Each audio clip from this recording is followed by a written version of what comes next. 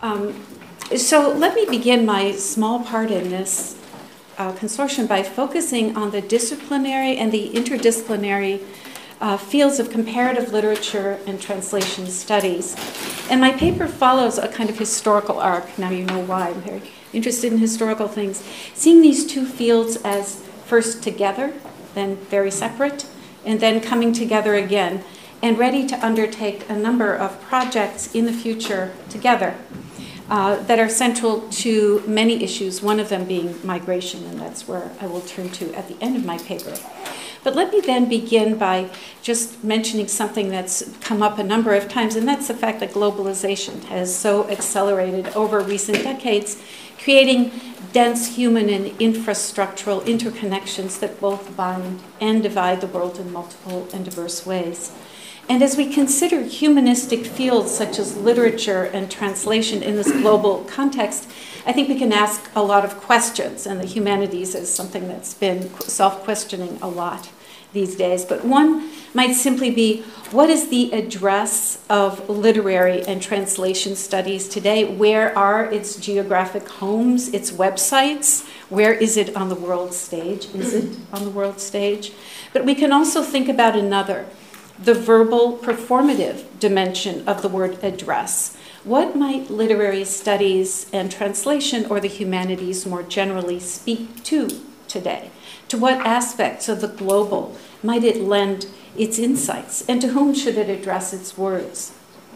So, as I suggested, I'll begin this paper with a brief historical review of comparative literature, which is, I think, a broad and self-questioning field. How many of you are involved with comparative literature in some way or know something about it? I think most people at least have heard. If not, just think of literary study whenever I say comparative literature, because by now I think everything is pretty much the same in terms of its bases. But I'll be speaking historically when these differences were a little more important.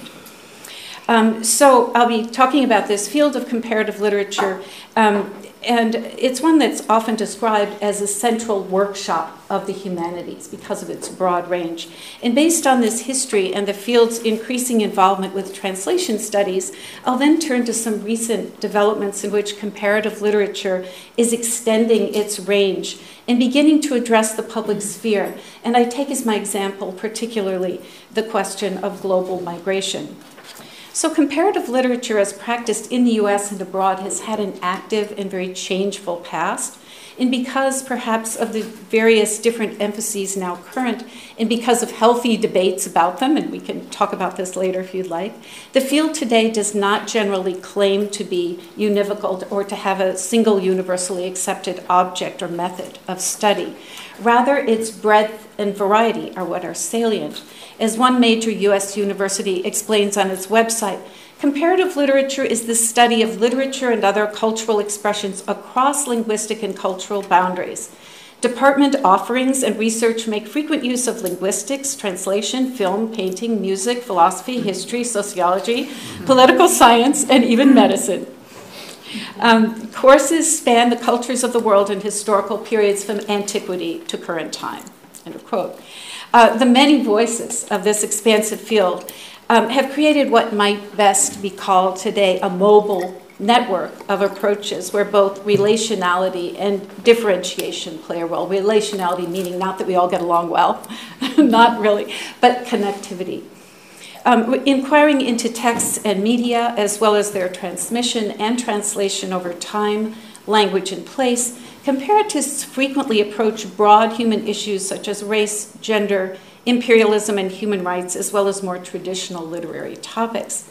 And in the course of wide-ranging inquiries, they also reflect theoretically, bringing new focus not only to what we read, but to how. And in this sense, comparative literature can perhaps claim to act as, quote, the laboratory or workshop of literary studies, and through them of the humanities, a moniker given by Roland Green, who's actually an English major. So this is quite amazing. But in any case, it gives you this sense of now everything being pretty much the way comparative literature was first envisioned in its breadth.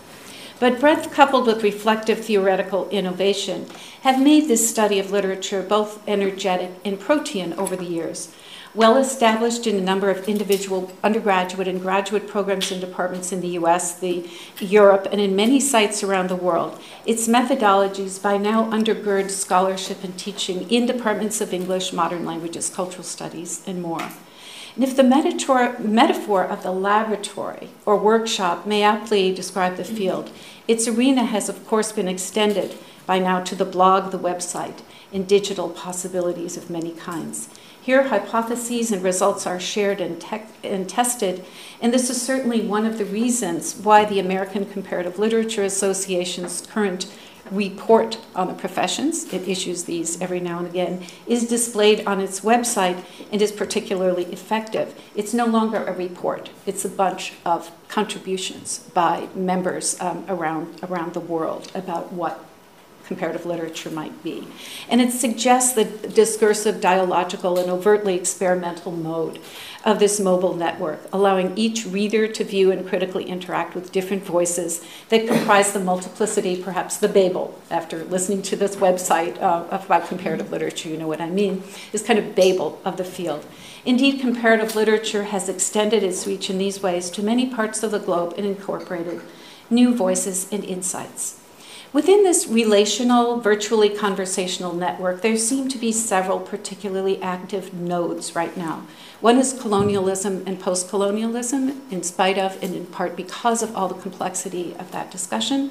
Gender, sexuality, race, and the politics of identity is surely another.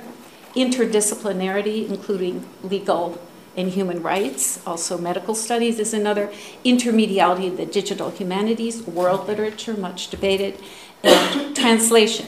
And all are important, indeed essential to the discipline as we know it today, and to the humanities as we know them today. But I choose to focus here on translation because, well, of all of these various important nodes of interest, it's most central to this conference. But more than that, translation has a particularly close, if vexed, historical kinship to the discipline of literary study, and I believe an especially important role in its current, more global unfolding. So the most common and European-inflected narrative of comparative literature's history, and there are many others depending on place, site, geographic site, political dimension you want to emphasize, but the most common narrative of comparative literature's history emphasizes the field's early expressions in 19th century Europe. Funny, we were just talking about this, where it initially served as an antidote to a growing nationalism. And at that point, it flourished in collaboration with translation, very closely, in fact. But by the early 20th century, translation was deliberately marginalized in what had become a highly Eurocentric discipline that prized readings, quote, in the original, largely of, quote, major European languages. Only in the late 20th century did European and US comparative literature once again meet and warmly embrace the field of translation. And this happened well after translation theory had itself developed in distinctive theoretical directions. And I'd argue that this relatively recent meeting and reunion of comparative literature and translation not only resulted in a fruitful expansion of literary studies throughout the humanities to include new and previously less read texts and cultures, but also, and equally important, translation theory's own growing insights into ethics, history, and its active involvement in the world, that is, translation studies' own active involvement in the world, has helped translate comparative literature into something far more worldly and more potentially transformative than before. So let's consider this change more closely, and this will take about a third of my talk, and then the rest will move on to more recent things.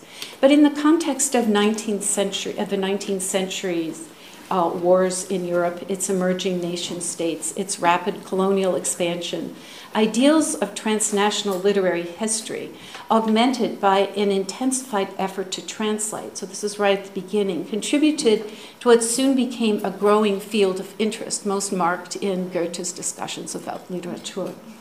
If not regular university study, there was no field of comparative literature, it was an interest. And they played a role, though, in the Bildung or self-cultivation of the cosmopolitan European. And together they marked out a way to consider literary and cultural issues at this moment of political transformation, a way that would consider national literatures as they migrated across national borders and linguistic differences, challenging but also enriching one another. At least this was the hope. And if translation played an essential role in early 19th century renditions of comparative and world literature, this partnership and the rangy cultural vision that sustained it soon began to dissolve as soon as comparative literature became an academic discipline. We have to worry about that always, the sort of fencing in when something becomes an academic discipline. We have to all beware. But by the early 20th century in France, when it first secured a place in the academy, the field was already turning in positivist directions where only rapport de fait between two texts, actual provable connections, and two texts in two different European national languages could go by the name of comparative literature.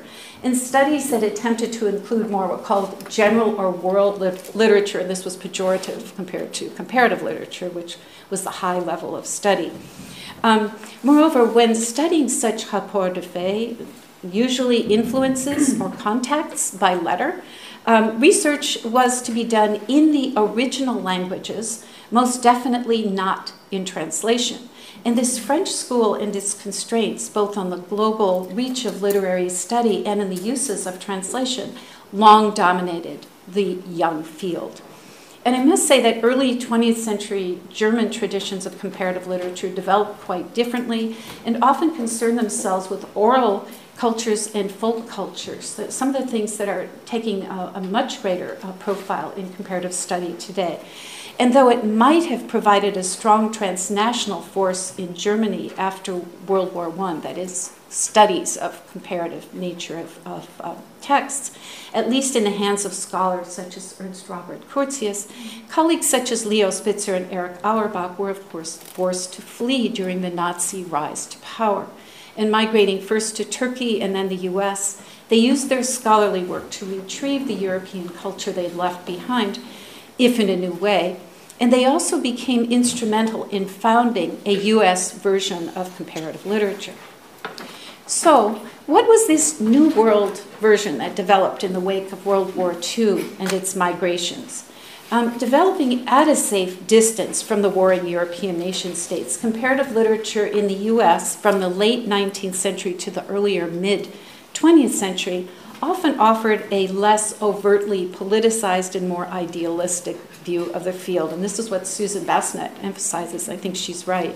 It clearly tended toward more open interdisciplinary practices. And one scholar, Henry Wiemek, describes the field in 1961 as comparative literature is the comparison of one literature with another and comparison of literature with other spheres of human expression. So you already get this growing breadth. Yet, in fact, the field of comparative literature in the US, as well as in Europe, nonetheless continued to concentrate for decades. And I'm even a product of this. I'm old, much older than all of you, but it's in memory. We concentrated on the, quote, major European literatures to be read in the, quote, major European languages. And these tendencies were reinforced in the US by funding from the U.S. National Defense Educational Act that supported strong European language departments in most U.S. universities, and also by the post-war rise of the new criticism with its emphasis on the close reading of texts in the original languages. In this context, translation was not generally acceptable for teaching and learning in the field, and theorizing about it remained uninteresting or unnoticed. If we have any doubts about this, we need only turn to various reports issued by the American Comparative Literature Association, the ACLA.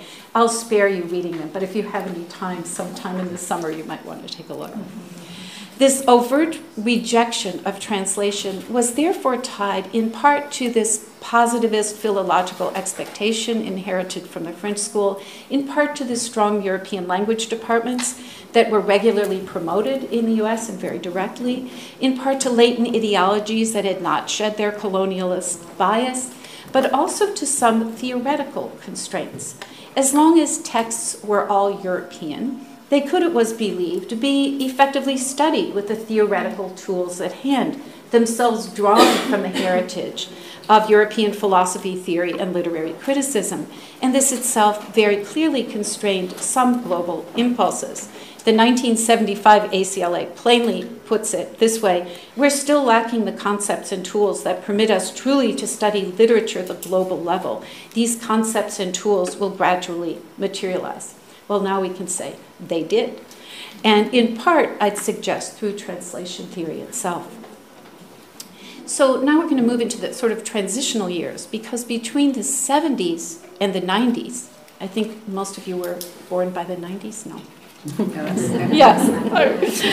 Comparative literature, a literary study more generally, and literary study more generally grew and changed dramatically. You're so lucky. Theory, largely but not only European, became a major interest and soon a defining feature.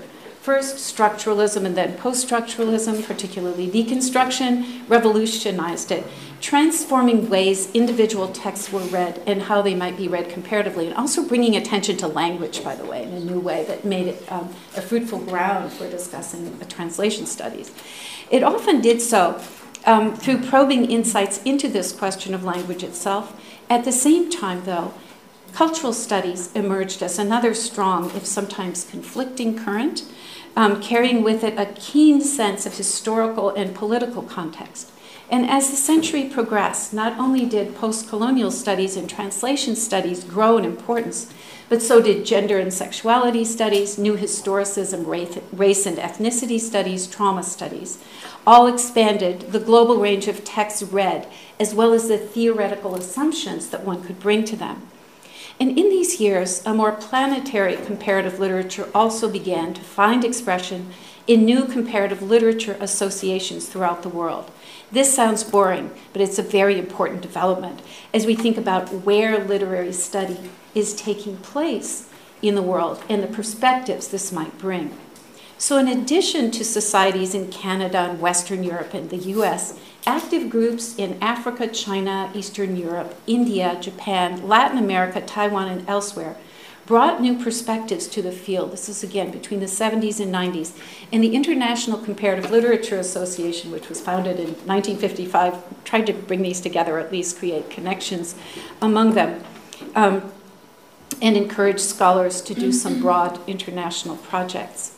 But focusing in part on their own complex literary cultures, these local organizations use their perspectives to see and sometimes to substantively revise assessments of dominant European and North American literatures. And equally important in the same years, influential new work produced by scholars from other parts of the world entered the European and US centers, including books and essays by Edward Said, one of my teachers, Swapan Majumdar, Gayatri Spivak, and Mikhail Bakhtin, who of course wrote earlier, but his works were translated only during this period. Entering into circulation, disrupting past assessments, opening new insights into empire and post-colonialism, these texts vastly increased an awareness of the globe's many highly diverse literary traditions and began to provide new ways to read them.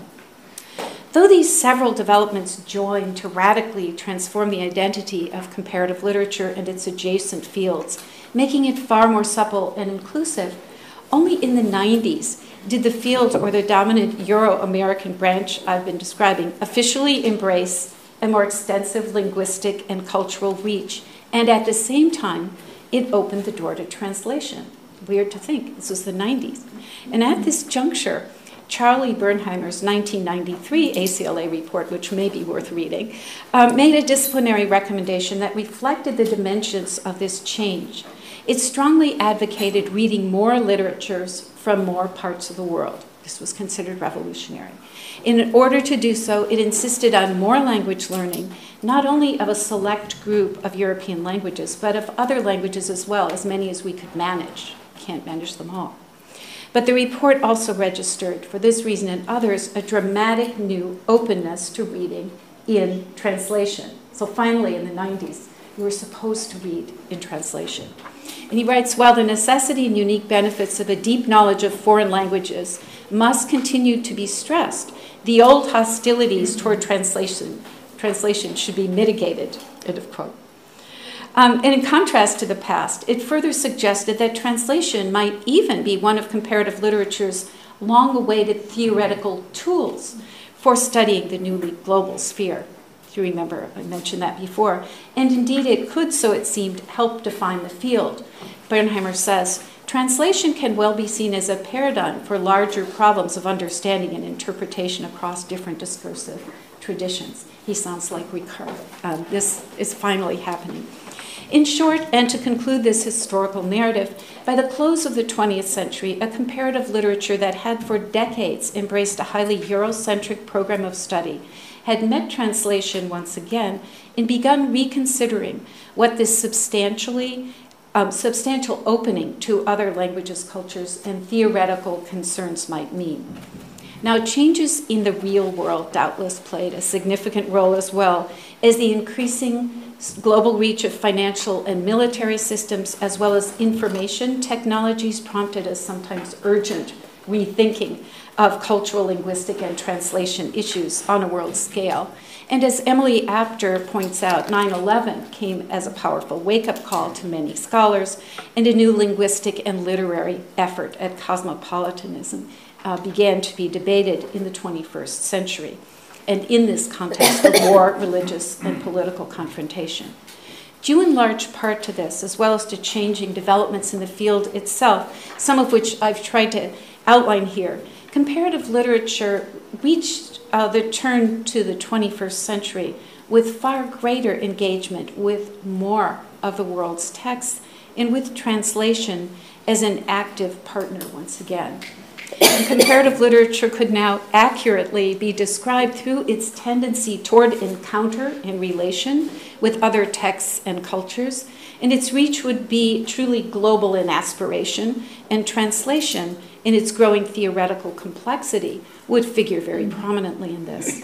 So in this perspective, a more global literary study began to find its address, or many different addresses, within the world's context in the early 21st century. And at its best, it would heighten an awareness of different cultural and linguistic contexts, as well as their even more complex interconnections.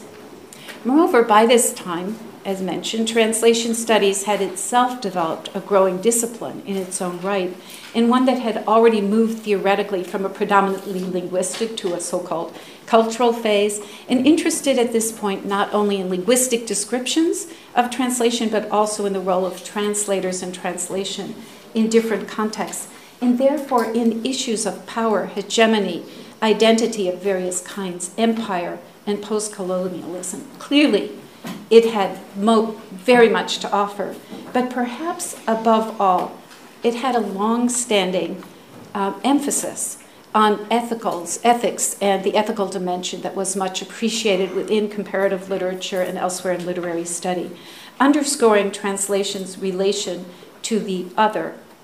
Its renewed sense of history was also a plus, and its experiential engagement with language issues in broad literary and political contexts were appreciated. So all three made it easy, I think, for translation studies and literary studies to join forces, and they certainly did.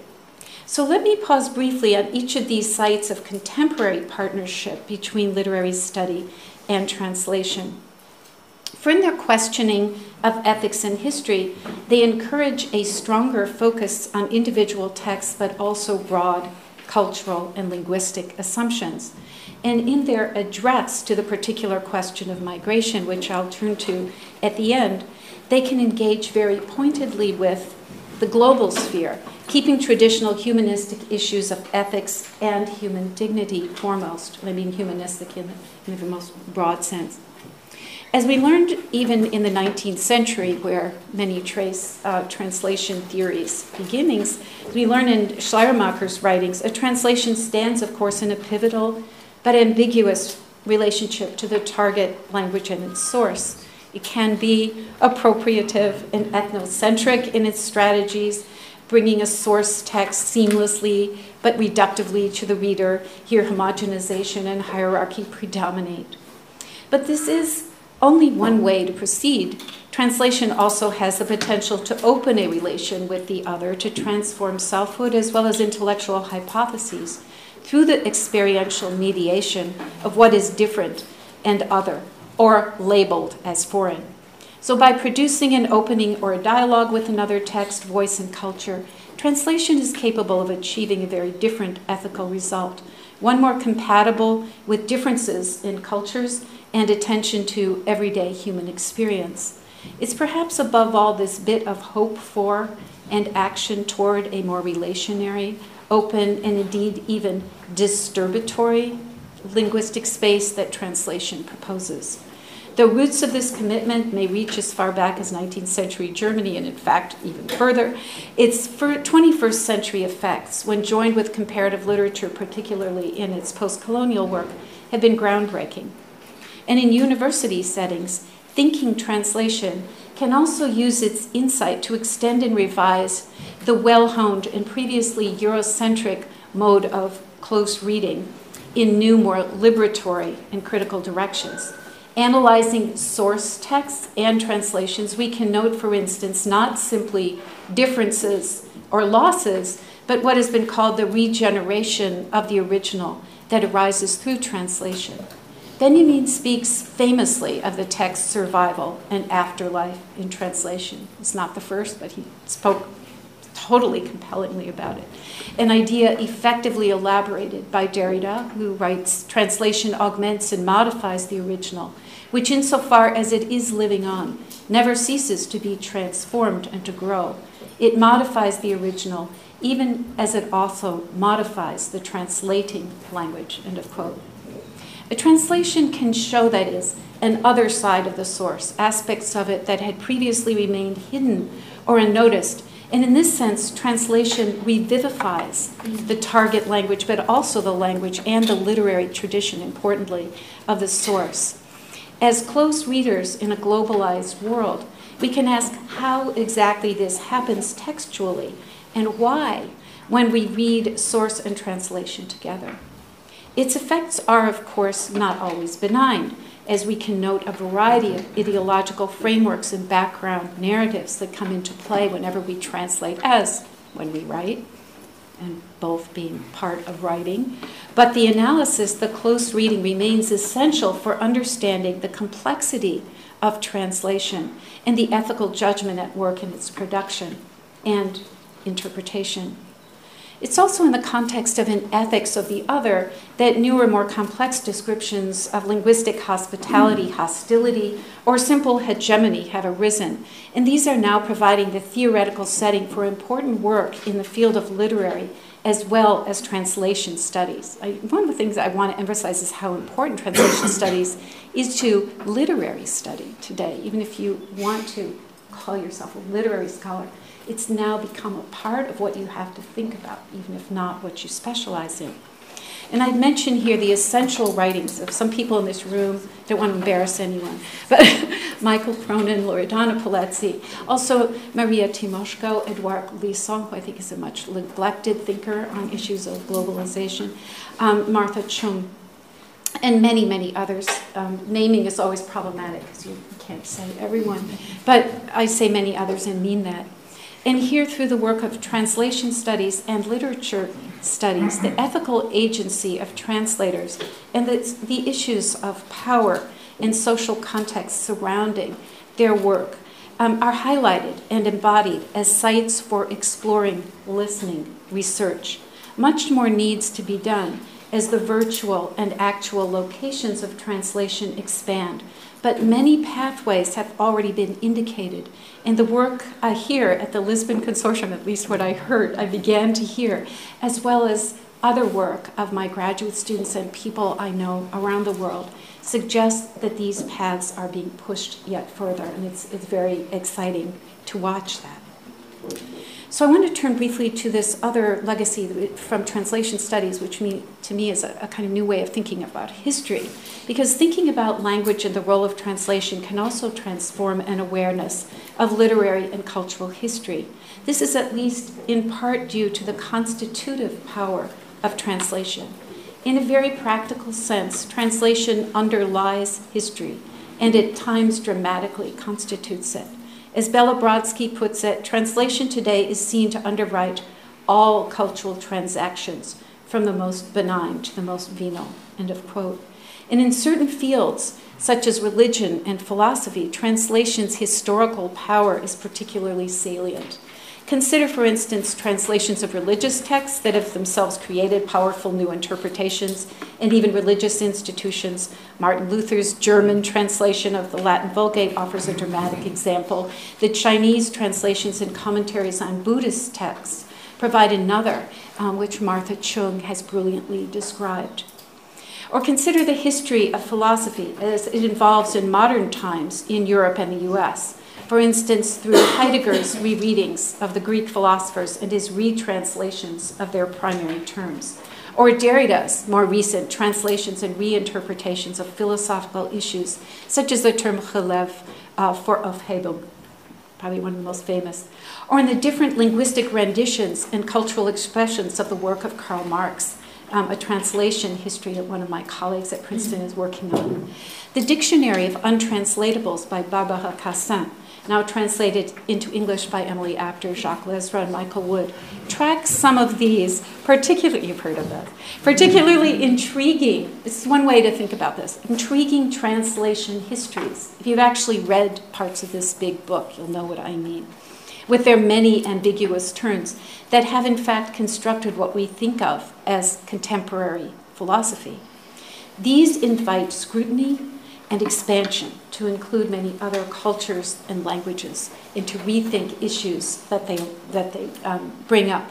But I think they give you some sense of how translation becomes constitutive of what we think in our world.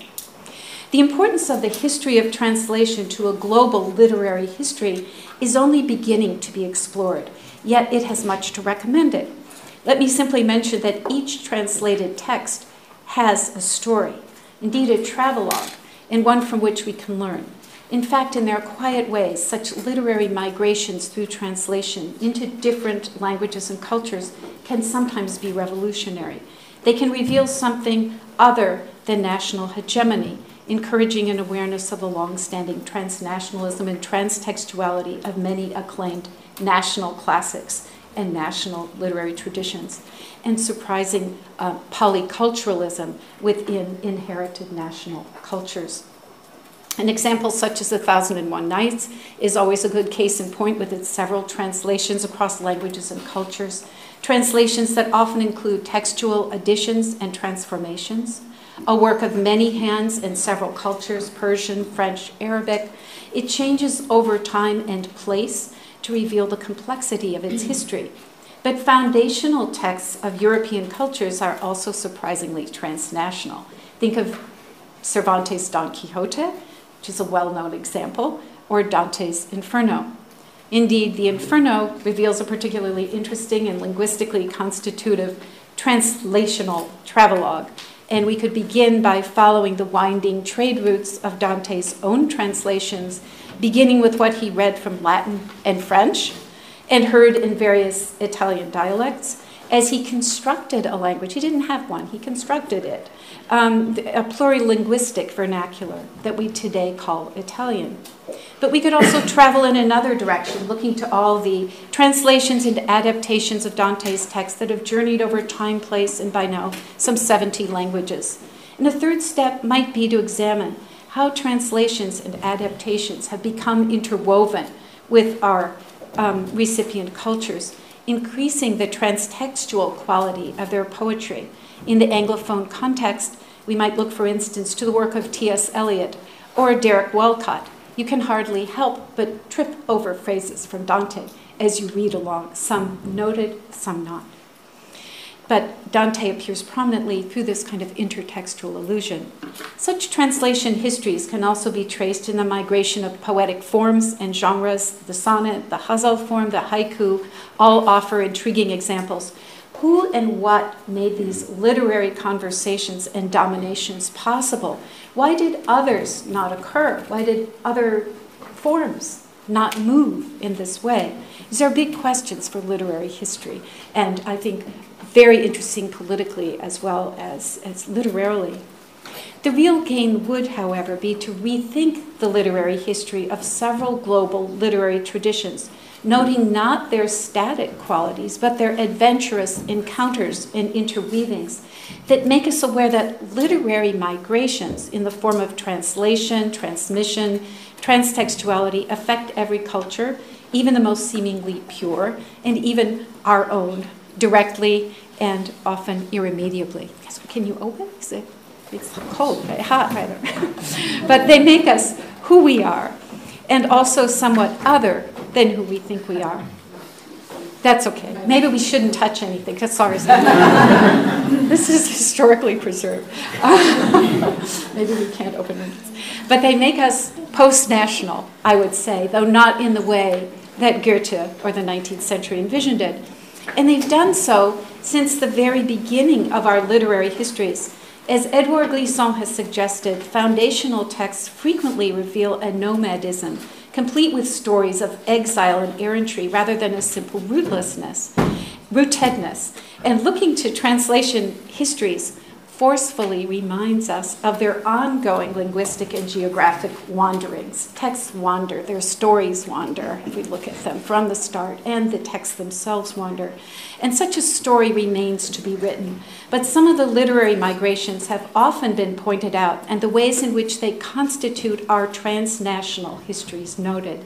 In such historical context, translation in the restricted sense becomes transtextuality and the basis for a heightened global awareness of our interwovenness. As I've tried to show, literary study, along with the tools of translation, has the potential then to suggest an address that extends more broadly, even historically, than usually conceived, and filled with more encounters, and there are many more to find. And though we cannot pretend that it crosses into every culture of the globe, the growing use of digital as well as print materials and the migrations that these produce suggest that with open and inquisitive theoretical narratives emphasizing hospitality as well as an awareness of hostility, a growing awareness and interest in different expressions might in fact affect the future. We'll have to see. It will depend a lot on all of you. But let me turn in conclusion to the aspect of translation and literary study that might be called its potential for engagement. In here, I'll look particularly to its engagement with the issues of migration. Migration, and I speak now not only of migrating texts and cultures, but of people, is clearly a defining issue of our global times, as well as other moments in our historical past, by the way, and is likely to remain one well into the future.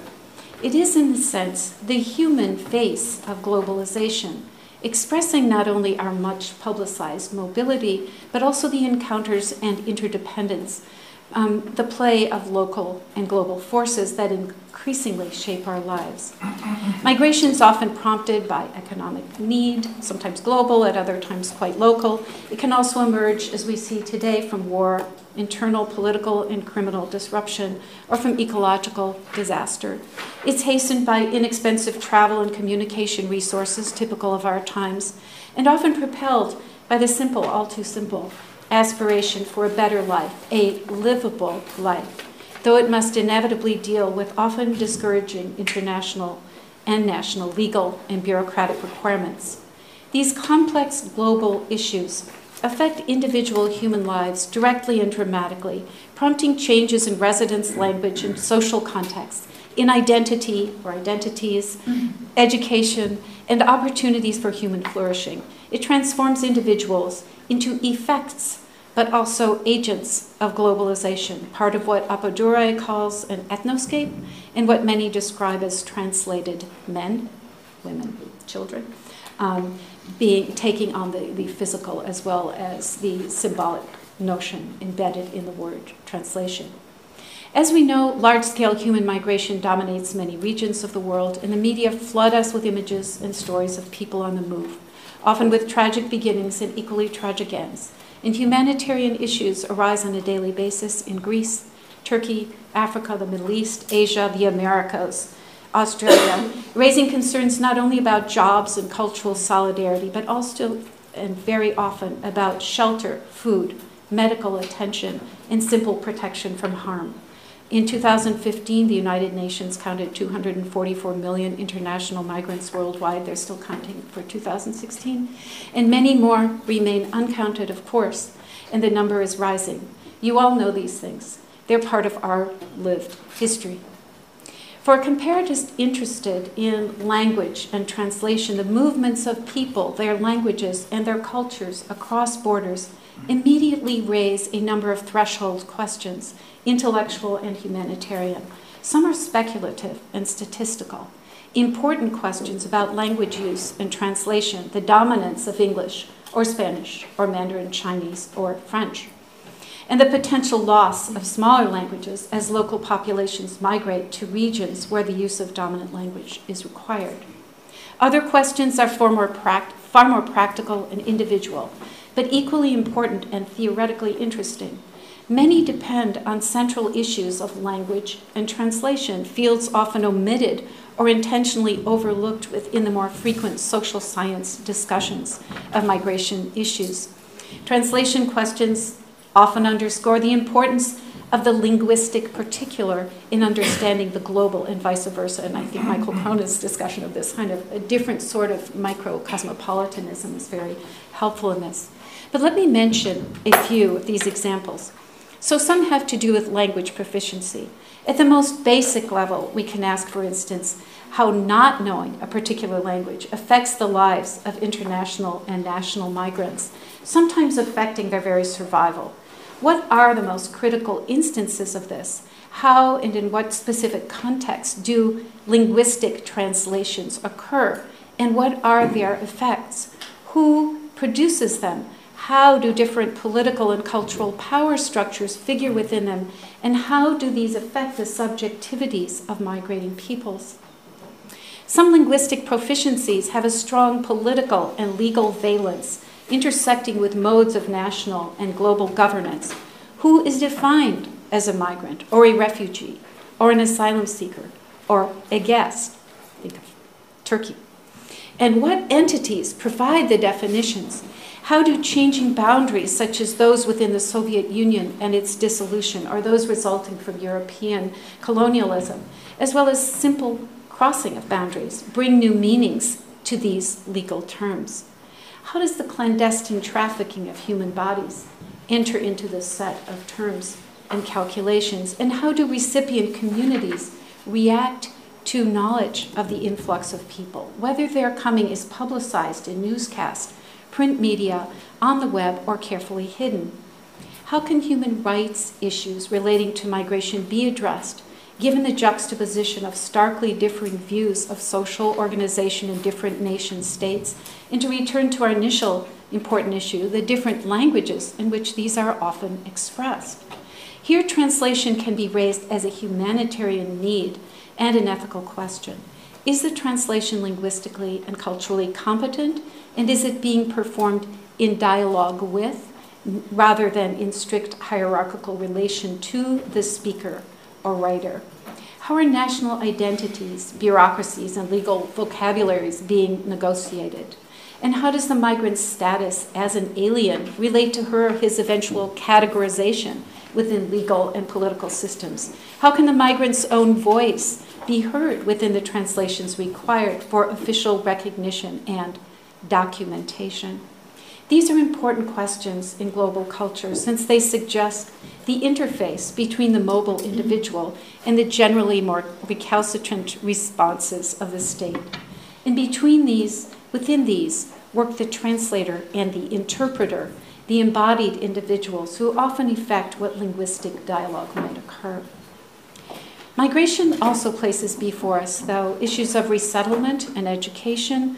Many of these, again, concern translation, both linguistic and cultural.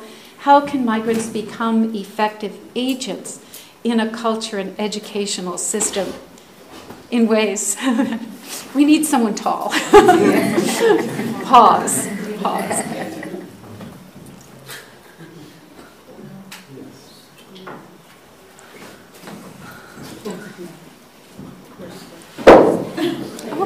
Okay. The windows are opening. This is good. The metaphor is important, but so is the reality. Okay. So my question was, how can migrants become effective agents in a culture and educational system in ways that allow them to live, to work, and reach their human potential? Just as important, how will educational systems in host cultures be transformed by these new groups, educated through their new languages and cultures? Some things I think about, I mean, I don't know if many of you know Princeton, but we're in the midst of we have a big migrant community, large, that's part of our community. So this is something I think about, how our educational systems, it's not just one way, being transformed, I hope in good ways, but it's always complicated. How is web-based education being used in camps and in urban areas, affecting the lifetime potential of refugees? There's so much work being done on this. And how do translations of literary texts, memoirs, music, and art arise and move within and through migrant cultures? And how do these translations reveal and affect broader cultural translations, identities, and cultural histories? Which texts are not or cannot be translated? And what are the specific reasons for this? In these and other ways, questions about language and translation reveal much about the nature of migrant and home communities, but also about the multiple roles that migrants play as family members, legal or illegal residents, job seekers, students, workers, targets of police activity, objects of resettlement and re-education, artists and translators, often self-translators. As some of these roles and observations already suggest, the linguistic effects of the migrant are also important, both as individuals and as representations.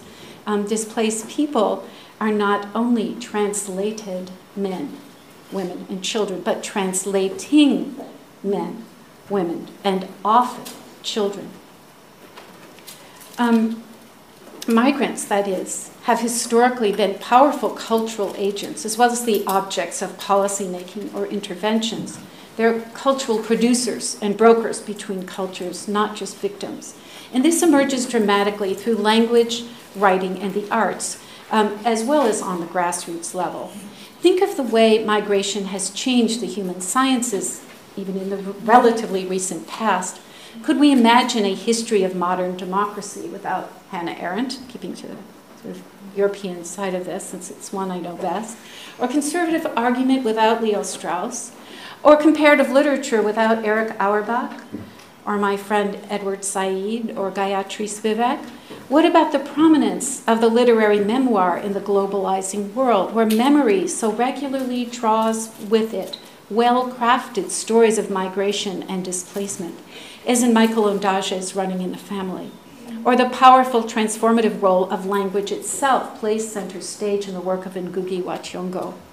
In all of these, migration can serve not only a connecting, but also a disrupting function. It disrupts older coordinates and dichotomies about language and citizenship, identity and otherness, borders and policing, gender, sexuality, race, ethnicity, human rights, and invites new kinds of discussions. It enforces new kinds of discussions, provokes ethical debates, resistances, memories, histories. As suggested above, migration can produce transformative effects on language. It can highlight sites of apparent untranslatability, be these sacred spaces or severely traumatized ones, but it can also serve as a springboard to linguistic creativity. Think of Dante in exile, moving from city to city, dialect to dialect, transforming and creating his own vulgare illustre. And he said he wanted to be a world citizen, by the way. Consider the Creoles, the Pidgins, the multilingualisms, in the US, the Spanglishes, the Chinglishes, as well as the everyday anti-grammaticalities and countercultural argots that arise as people move and languages intersect. Intentionally, for instance, in the rap of Pitbull. Are any of you familiar with Pitbull? Okay, good. Or unintentionally in multiple language acts on the street. Such common linguistic results of migration can disrupt what we've learned to think of as given national languages, as they underscore the strangeness of language itself and its relationship to the political order. Through migration and translation, language today can produce, that is, surprising plurilinguistic and polycultural zones, spaces in which old connections are challenged, where multiplicity is the rule, where resistance is possible, and where something new, to quote Baba, may be born. Experimental works of art, new reflections on language, literature, nation, and self. Such linguistic effects of migration produce and change cultural history as they redraw the boundaries not only of languages and cultures within and beyond particular national and international addresses, an effect that is underscored by diasporic connections and remittances, by the way. There's that. But also the borders of and between the disciplines in which we work, creating more transversal conversations. This is important too. And remember, I started with a disciplinary conversation. But here there is space in which new interdisciplinary research and teaching can fruitfully take place. It's a space that we, all of us, can intentionally create in our texts and classrooms. There are, for instance, a number of experiments ongoing at Princeton right now in the Laboratory of Comparative Literature, and I expect this is so elsewhere. For example, what happens when literature's laboratory for the humanities chooses to change its address and do its research and teaching about language and migration in the context not only of the university classroom, but of migrant communities themselves, locally and abroad? New insights into language and translation, as well as ethics, identity, and human dignity, inevitably take place as ways of research change and develop in dialogue with migrant communities and their own theoretical claims. Or just as dramatically, what happens when the humanities regularly address the social sciences, initiating a dialogue about the cross-disciplinary conundrum that is migration? And one can think of this in terms of climate change as well. I think that's another place where this can happen. But though news, social media, and political discourse underscore migration's centrality to the lives of students and scholars, indeed to all of us in the lived history of the 21st century, it's still most often viewed from within single disciplinary frameworks, most often economics, law, sociology, or demography. It's clearly a field, however, that cries out for broader collaboration. In such transversal collaborations, if we can start them, but I think they are now being initiated, students and scholars of the humanities might bring perspectives associated with their own fields to bear directly on central topics in the migration studies field, or open entirely new vistas for research, while looking for opportunities to reshape public discourse in constructive and imaginative ways. And this can at the same time provide an opportunity for the humanities, too often cabined far away from the public sphere, to contribute quite directly to its betterment. Such an effort can, for instance, bring attention to questions studied in traditional fields within the humanities and for which the humanities have already developed sophisticated theoretical approaches. Not only the central questions of language and linguistic translation discussed earlier in this paper, but also others, and I'll just mention very briefly. For instance, specific modes of artistic and literary transmission into, within, and beyond migrant communities. Or one of my favorites, the analysis of narrative structures that describe migration in very different ways, depending on where the story is told. If it's told from a government or political communication, if it's told by a journalist in a newspaper or in a book, or in literature, music, and art. How are these differently structured? How do they affect audiences? This is something that could make a difference. Or we could think of constructions and also flows of identity, including issues of gender, sexuality, race, and age, solidarity, and otherness, as these develop and change in different situations of mobility and precarity. And many theoretical voices can be accessed here. Also questions surrounding the current description of undocumented populations. What does this mean historically and geographically? And here, address, as well as language matters. Or the changing imaginary of the nation in an era of internationalism. And again, address matters. These changes are very different, of course, at different places.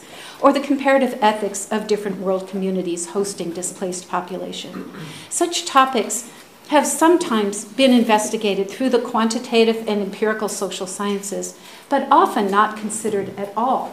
And there's no reason that the humanities should refrain from addressing them as it expands its own intellectual resources and educational reach through dialogue and collaboration.